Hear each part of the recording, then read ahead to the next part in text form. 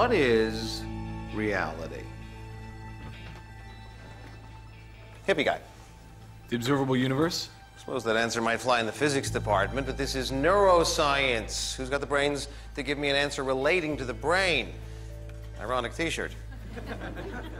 Reality is exactly what we see and hear instead of what we fantasize about or dream or, you know, maybe hallucinate.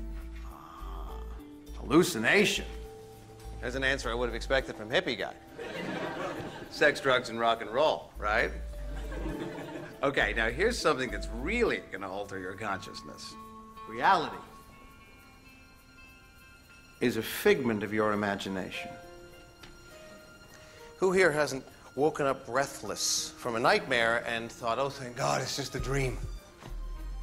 That's because the neurochemical impulses fired when we're dreaming or fantasizing or hallucinating are indistinguishable from the ones banging around inside our skulls when we actually experience those events. So, if what we perceive is often wrong, how can we ever know what's real and what isn't?